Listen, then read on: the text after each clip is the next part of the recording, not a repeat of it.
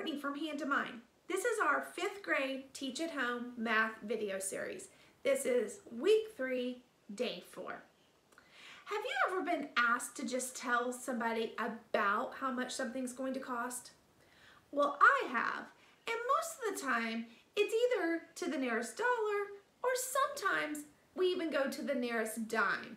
But in order to be able to round to the nearest dime, I have to be able to round numbers to the nearest tenth. Well, that's what we're going to learn today, is how do we round numbers to the nearest tenth. So the next time somebody just wants an about answer, you could give them an answer that's only to the nearest tenth or to the nearest dime. So today, as we continue to talk about decimals, we're going to begin with a situation that is going to help us with this idea of being able to round our numbers. So this is a rather long situation, and so just sit back, listen to it as I read it, and then we'll dissect it to make sure we understand what we're trying to figure out. Alvin's model airplane has wheels that are 259 thousandths of an inch wide. He wants to compare the wheels to some wheels he sees in a catalog. He notices the measurements are not exactly the same, but he thinks they are close. He needs to figure out what his measurement is to the nearest tenth of an inch to help him compare. So this is Alvin's model airplane, we know, and he knows how big his wheels are, but in the catalog it doesn't give numbers that are all in the thousands. It only gives numbers that maybe are in the tenths or even sometimes the hundredths. But in this case, it looks like they're only in the tenths. And you might be asking, well, how do you know that? Well, because what he's trying to figure out, it says, is he's trying to the nearest tenth, right? So the nearest tenth of an inch to help him compare. So what do we know about this? We know that Alvin's model airplane wheels are 259 thousandths of an inch wide. So 259 thousandths of an inch wide. That's what we know. And these are about Alvin's wheels, right? And he wants to know to the nearest tenth of an inch instead. He doesn't want to go all the way to the thousandths. Okay, so how can we help him? Well, we're going to model this using our base 10 blocks. If you have these at home, please follow along with us. And if you don't, it's okay. You can join us using the Braining Camp app, or you can just follow along with us. So before we get started, when we use our base 10 blocks, we have to know what each block represents. And so there are times where I have to change what these blocks represent, because this time, if we're talking about decimals, and that decimal number was 259 thousandths, right? We have to rename our blocks.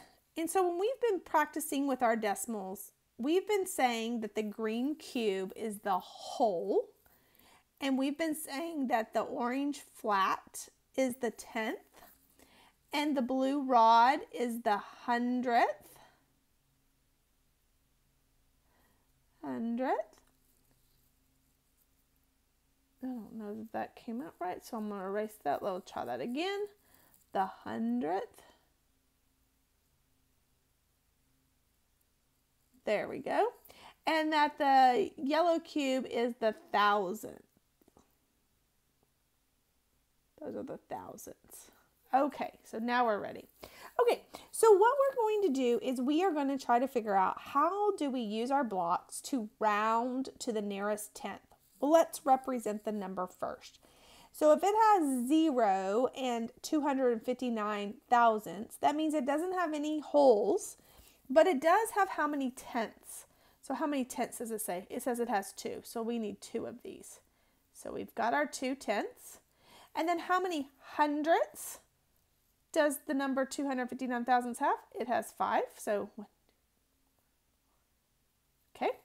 And then how many, I'll put those right here. And then how many thousandths are there? So how many thousandths? there are 9. So there we go. So bring those down.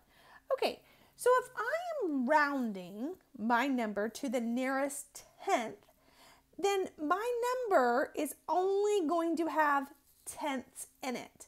So we're going to have to do something with the hundredths and the thousandths, right? So I'm trying to go to the nearest tenth. Well, right now I have 2/10, but I need to decide, do I keep it at 2/10 or do I need to round, do I need to go up to 3/10? Well, over here is what's going to help me to make that decision, okay? So what I'm going to do is we're going to compare. We're going to look to see how many hundredths we have, which in this case we have 5. And I'm going to come and put these 5 on here to make a decision. Does it make sense? So those 5 actually cover up half of the flat, exactly half of the flat, right? Exactly half of the flat. And so what we say is it worth just removing those, or is it worth giving another flat for it? Well, when it's exactly half, we have made the decision in the mathematics community that when it's exactly half, we're going to, when we round, we're going to go ahead and round up, meaning we're going to go ahead, take those, we're going to go ahead and we're going to take those and we're going to get rid of those, and we're just going to go ahead and give another flat for it. Now, the thousandths over here, these thousandths, don't really matter. Even though they're 9, it does tip the scale up a little bit, but it doesn't matter. It's still going to tip it up to rounding it to there. So now, what did we round our number to? What do you notice? There are only 3 tenths here. So 259 thousandths rounds to the nearest tenth, rounds to 3/10. Because when I'm going to the nearest tenth, that means I'm giving you a number that's in the tenths. Okay, nice. Well, let's go back and let's look at another way that we can look at this. So the models are nice, but a number line can really help us know where that number rounds to, because it really helps us see what it's actually closer to. And so let's look and see on this number line. We have a number line that starts at 2/10 and ends at 3/10, because we're plotting a number that has 259 thousandths. So 2/10 can be thought of as 200 thousandths, and 3/10 can be thought of as 300 thousandths. So this number we know comes somewhere on this number line. So this one would be 210 thousandths, 220 thousandths, 230 thousandths, 240 thousandths, 250 thousandths, but we want 59, right? Well, this is 260 thousandths, so we know that that number has to come about right there. So right here is your number. And now, is it closer to 3/10 or is it closer to 2/10? Look and see where it is. I'm going to erase some of that because it's kind of hard to see. So I'm going to erase some of that red for you and redraw that red for you. So right there. So is this right here, is this closer to 3/10 or is it closer to 2/10? Well, it's closer to 3/10. So that's another reason why 259 thousandths rounds to 3/10. Nice job. Okay, so let's practice.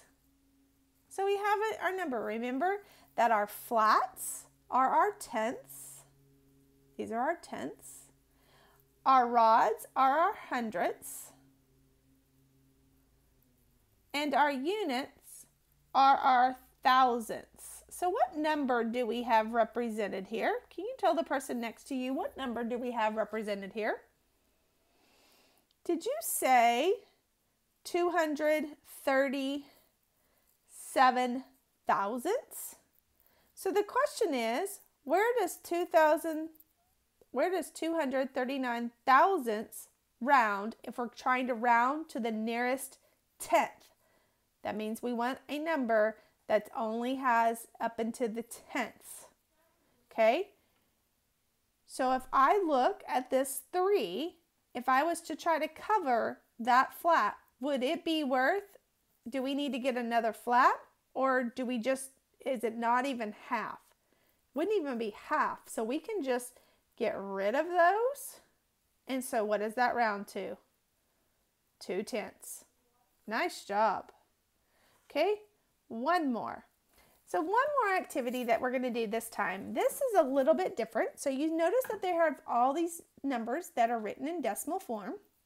And so my first question for you is, which one do you think does not belong? So can you look at that and say, which one do you think does not belong?